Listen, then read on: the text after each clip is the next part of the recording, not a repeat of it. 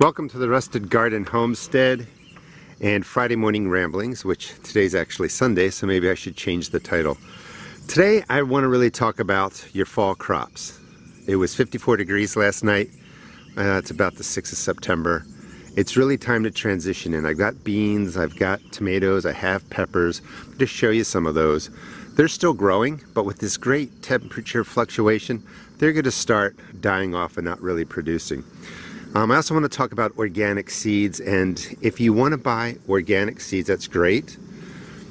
Just know why you're paying more money. And to be honest with you, seeds, even though they aren't stamped organic, probably were organic. And I'll talk about that. It kind of makes sense too. So here are some of my cool weather radishes that I put these in about 5 weeks ago. And it was the heat of the summer. And I'm just taking them all out now. Most of them are good size. This is the first wave of my fall crops. Now, growing from the summer when it's hot into the cool weather, they're going to germinate and grow a lot more quickly. They're also going to be a little bit spicier. When your radishes are growing when it's warm, they're going to be more spicy. They'll have that kind of burn after you eat them. So don't be surprised if the radishes that you normally love from spring into the summer are a little more spicy than normal. So another wave of radishes will go in, but these are planted 4 weeks ago, and this is what I was talking about. Get your cool weather crops in towards the end of the summer, and they're going to be producing for you. Here are the pea plants that I planted the same day, about 4 weeks ago, and look at those. First week of September. These are going to be fabulous because they're grown. They didn't mind the heat. The heat helped them get to nearly, what is that, 6 feet tall. The cool weather's in. They're all going to start blooming and producing. So that was wave one. This is also a wave of radishes that were beat up because snails and slugs came and took them down. But I have in, well, carrots over there. This is the pak choi I planted about 2 weeks ago. More lettuce. And let's just take a walk over here. The point that I want to kind of stress for this video is to really plant in waves. Your warm weather crops, your cool weather crops, keep them going every 2 weeks or so, every 4 weeks. That's the second wave of radishes that are in. They're going to be a lot less spicy, to keep using that word over and over again, because it's getting cool now and they're going to develop and they're going to taste great. These beans are doing really well. Harvest them heavily and they'll keep coming back. Okra looks pretty good. So this is 2 squash plants. This was the third wave of squash, warm weather plants. And I basically have gotten rid of all my other squash because they were getting beat up. And look how beautiful these are.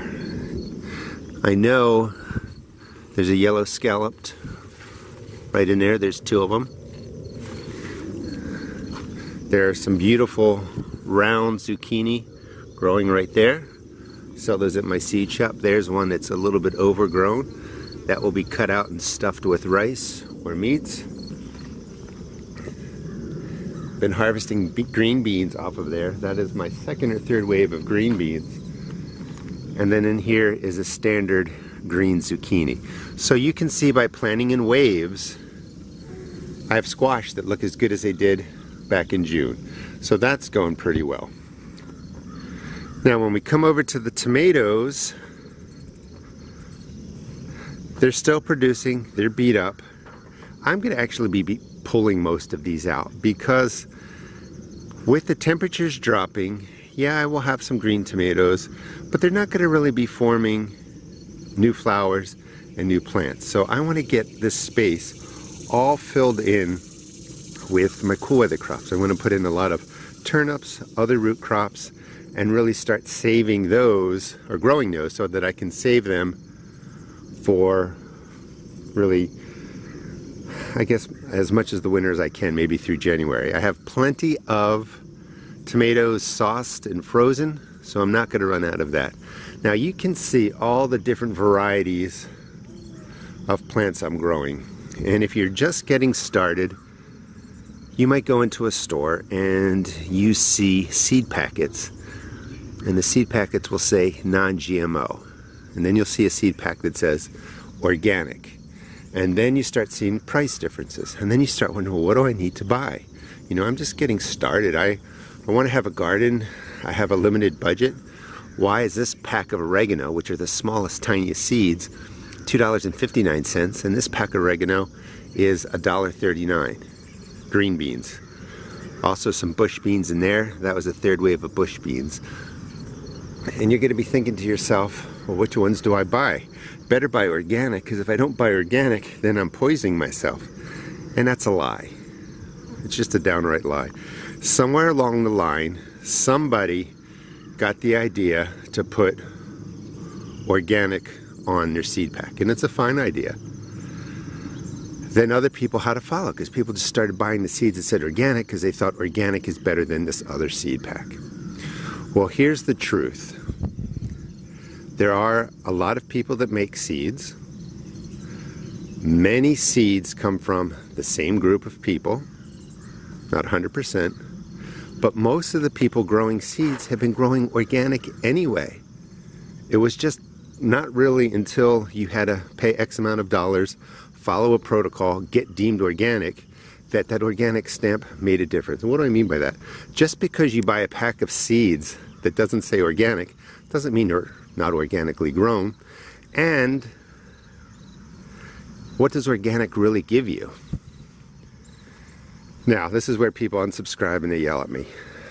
For seeds, organic gardening is great. You should be as organic as you can. Try and get to compost, grow in compost, be an organic gardener. But you have to realize that just because you're not 100% organic, or you're not using something stamped organic, it doesn't mean you're poisoning your plants, you're poisoning yourself, or you're doing something wrong. It's really, really important. So, generally speaking, and you can look it up, for a produce, something produced in the garden, to be deemed organic, the soil has to be 3 years of only organic fertilizers, something that's deemed organic. For sprays and stuff that you put on there, you have to keep logs of them. You can only use sprays that are deemed organic. And you can kind of see where the madness starts. So in order to be organic, you can only use products that are deemed organic, and you have to do it for a certain amount of time, and then your land gets to be, you know, stamped organic, which is cool. But again, before this organic stamp came, most smaller gardeners, smaller farms were doing it organically anyway. Then they had to go and pay money to get the stamp done anyway. So we go through all this, and you have a pack of tomato seeds here and a pack of tomato seeds here. One says organic, one doesn't say organic. If you want to pay 50 cents or $1 more, that's fine. And usually what happens is the price is a little bit higher, but the seed weight is less, so you get less. The pack that's not marked organic can still be organic, and the pack that is marked organic isn't any better than the seeds next to it. And why is that? The only time you're going to really buy a chemical on your seeds is when the seeds look pink or they look green, and that's a fungicide or a fungicide sprayed on them, and they're marked. They're called treated seeds. Don't buy those. You don't need to.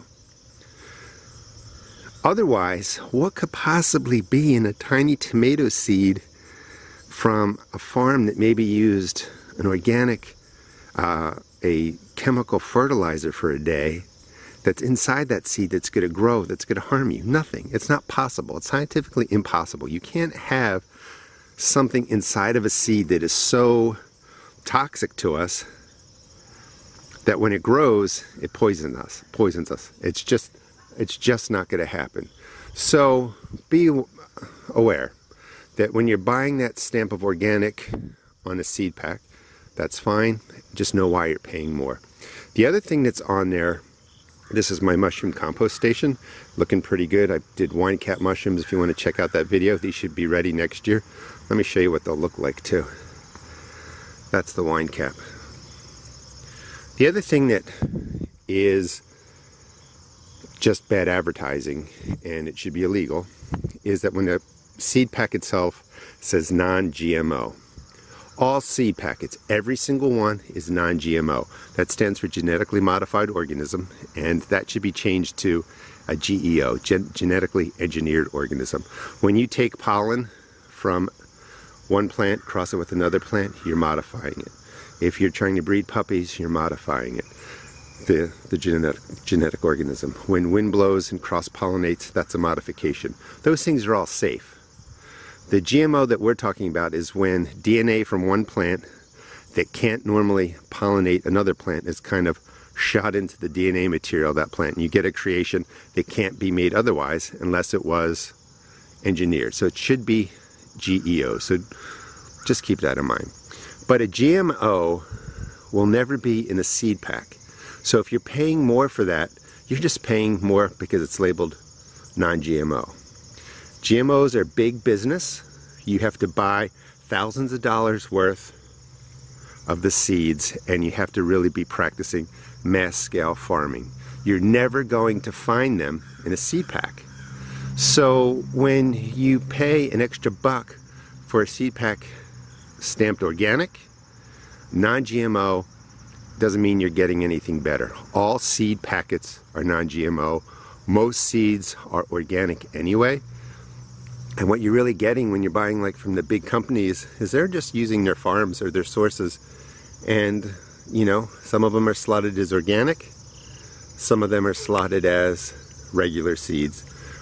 Don't believe, and I know with the rambling, this is what this video is about. Don't believe that an organic seed is better than a pack of seeds that doesn't say organic. Confusing. I don't know why we do this to ourselves.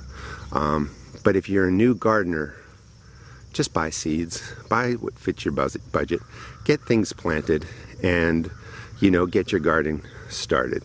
The most important thing when it comes to organic gardening is to know what you're putting in your garden, but to really use sprays or things to combat pest and disease that aren't toxic to you.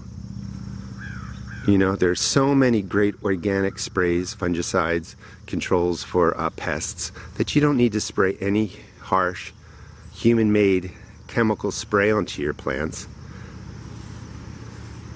And that's what I really look at, is what am I have the chance of mostly eating? And that would be fungicides or insecticides. So use something that is safe. Also, don't use them, organic or not, because you don't want to be eating copper spray.